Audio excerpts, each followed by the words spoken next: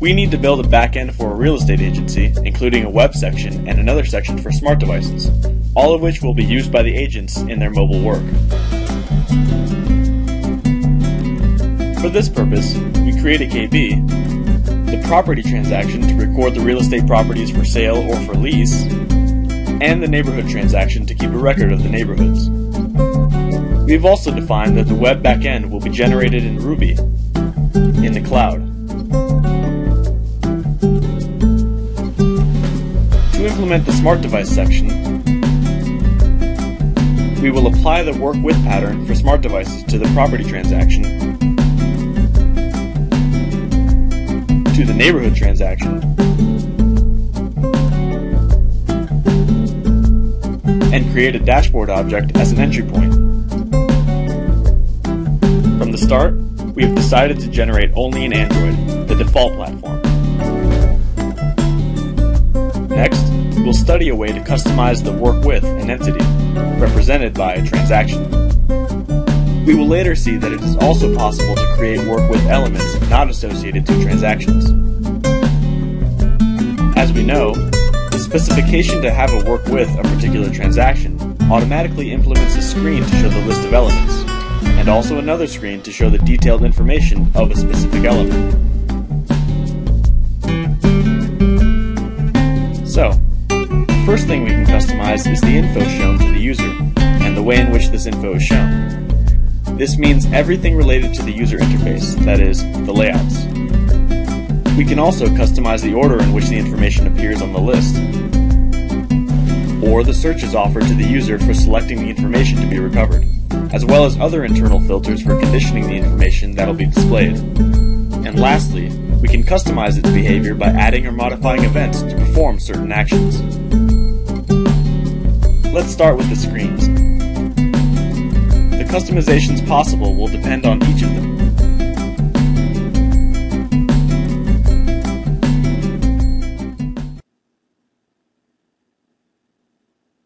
If we're on the list node of the work with pattern corresponding to the property transaction, we'll see that it shows us the layout. We have a predetermined grid control, the one that implements the listing. This includes only a few of all the attributes in the transaction. With the toolbox, we can add or take attributes from that grid, as well as other controls. For instance, we can add the address, property address, and customize the properties in this control.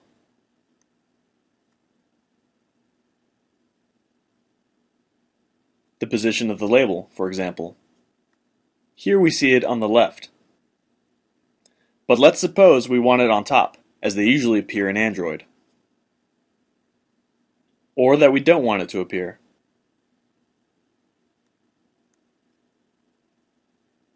The platform default value is a sort of wildcard, establishing that, at runtime, it'll be shown according to the standard of the platform selected. In the case of Android, it'll be shown on top, even if in the design screen we see it on the left. Now let's see it at runtime. F5.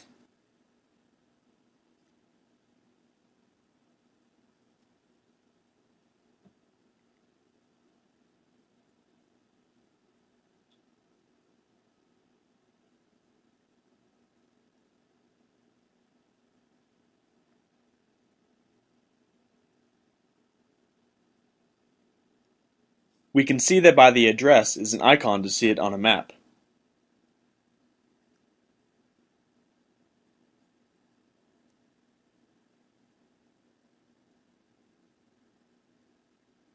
Because the address domain on which the attribute is based is associated to the corresponding semantics. So, in a way transparent to us, the program generated for the smart device includes the logic to use its native map. We can then see that the application generated is integrated with the native functionalities of the device. Now we want to modify the distribution of controls and the spaces between information. Note that the information on each property is presented in 2 rows and in 2 columns. That is to say, in a table. inside the grid. The image of the property and its name appear on the first row and the address on the second row. If we want to make the column with the image a little wider, in the table properties, we'll modify the style of columns.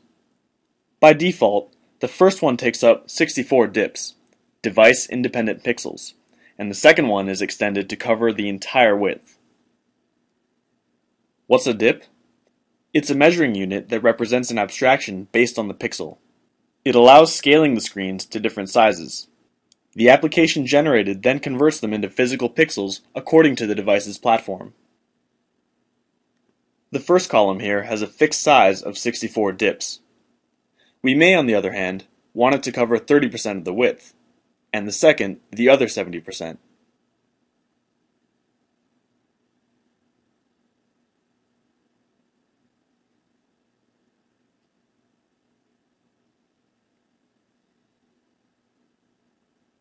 If we take a look at the rows, we'll see that they are both the same size, but we can also modify this.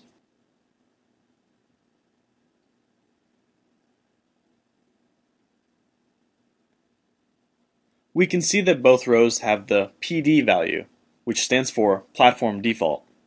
That is to say, the size of each row, as far as height goes, will be taken from the default value of the platform.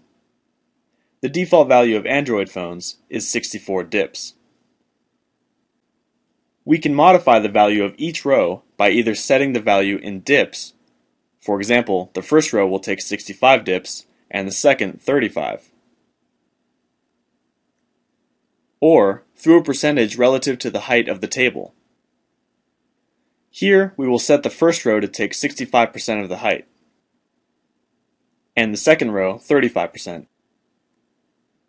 with the height of the table configured through the height property, which by default takes the value Platform Default, though it may be changed to 100 dips, for example.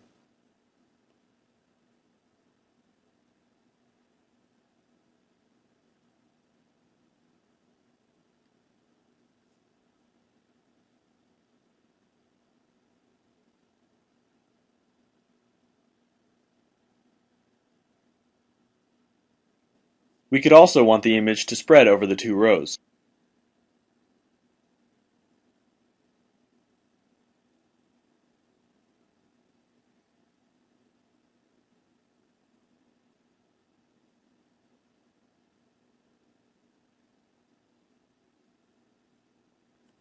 Now let's suppose that instead of viewing the list of real estate properties as a sequence of elements in a row, we want to see them differently, like in a gallery of front view images.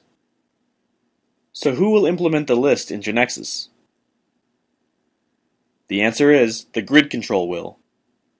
Let's search among its properties, one that represents the way in which the data is presented. This one, the control type. When it has no assigned value, it represents the standard type of listing. But we can change that by choosing from among the specific user controls it offers for smart devices on this list. From these, let's select the Image Gallery user control. We have to configure the attribute containing the image used for the gallery.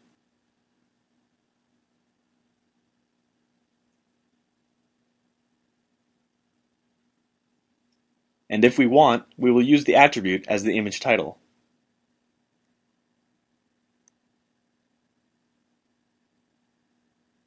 As well as the one we'll be using as a subtitle.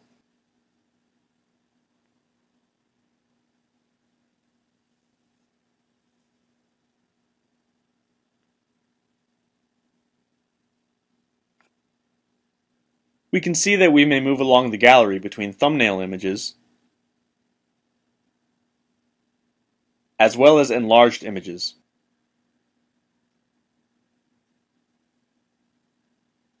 By tapping on the image of the property, we will see its details. The user controls adequate for the context will depend on the data we have on the entity.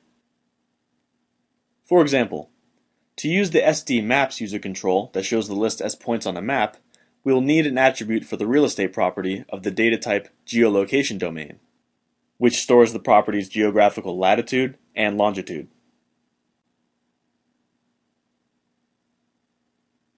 we define it in the transaction structure. And we can see that it automatically assumes the geolocation domain.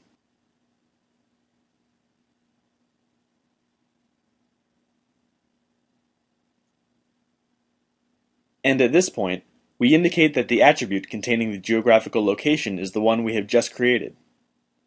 Property geolocation.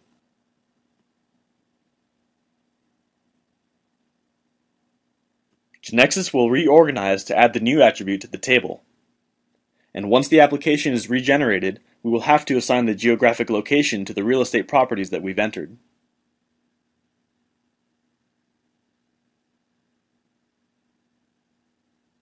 Having done this, we see that when we execute the listing,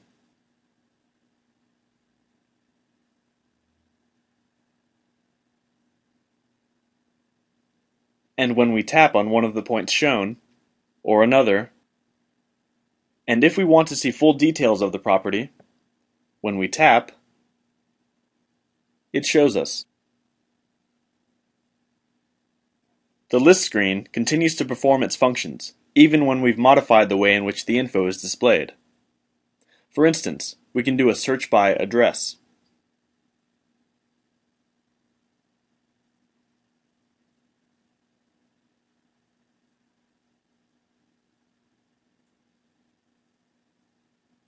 Filter by neighborhood.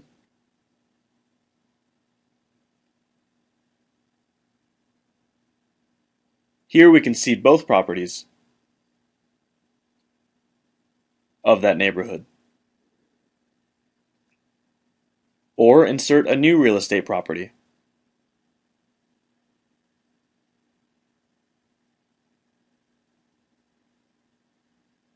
Here we see other examples of user controls for showing the data on the lists in a specific way. The developer may also create his or her own user controls. To do so, we recommend reading the documents available in our wiki. We have just customized the layout of the list of real estate properties. We also want to customize that of the detailed information on a specific property.